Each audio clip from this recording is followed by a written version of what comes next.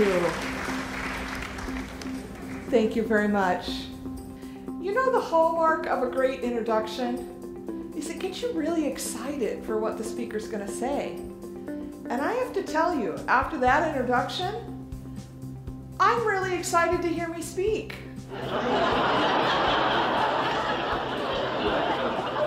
Yeah, I think I'm going to be really good.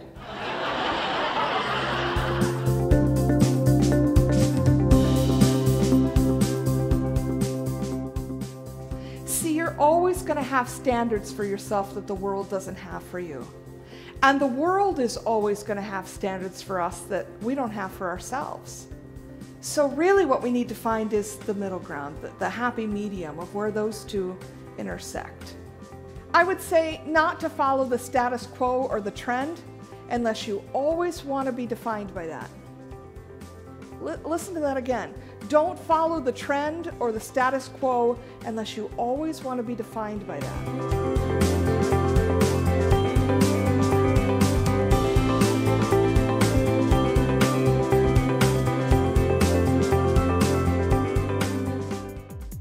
What you focus on, you create more of. When are you going to start focusing on the greatness that is within you and stop focusing on your flaws? You want to change the world, then focus on the skills you have to do that. Ecclesiastes 1:9 says there's nothing new under the sun. Picasso said that art is theft. William Ralph Inge said that originality is nothing more than undetected plagiarism. Kobe Bryant said there are no new moves. It's all stolen from other people. If there is nothing new under the sun, as Scripture says, what a blow to those of us who consider ourselves highly creative, original, and constantly striving to create something new. But in fact, what I can tell you is there's hope.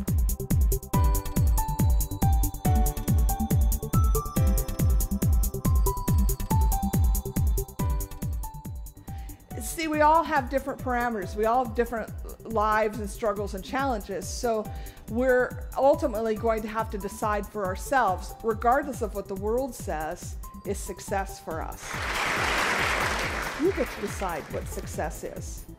And I would say, don't listen to the naysayers and embrace all the people that encourage you along the way. You need them for your journey.